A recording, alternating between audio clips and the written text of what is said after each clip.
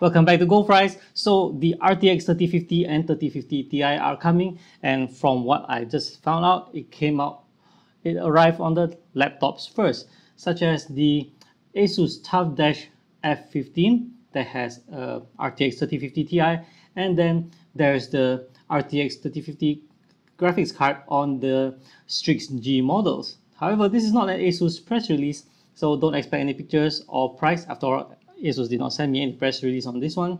These modules are just to cite the examples I come across so that you know what to keep lookout for.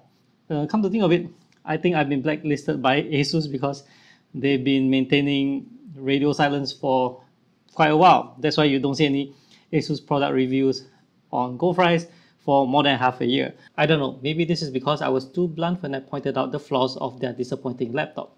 Well, we'll just leave it at that. But thanks to MSI, Gigabyte, and ASRock for not forgetting me. Now, back to the RTX 3050. Here are the details of the RTX 3050 and 3050 Ti from AnandTech, of which I will put the link to the AnandTech article in the description. Now, as you can see from the specs, is that it's something nice to have on the lower price laptops. And I'm expecting the performance to be like an RTX 2060. So if you look at Nvidia's chart here, I wouldn't expect much of the frame rate from this ray tracing enabled, even with DLSS. So I'll just be contented with it if ever I have a product with the RTX 3050.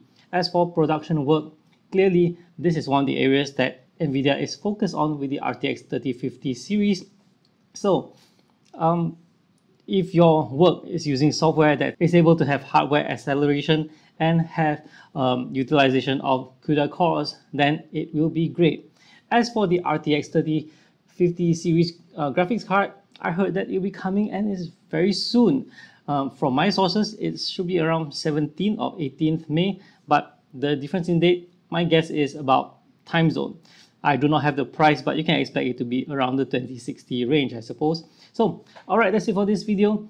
If you haven't subscribed to this channel and you like this kind of content, do remember to do so.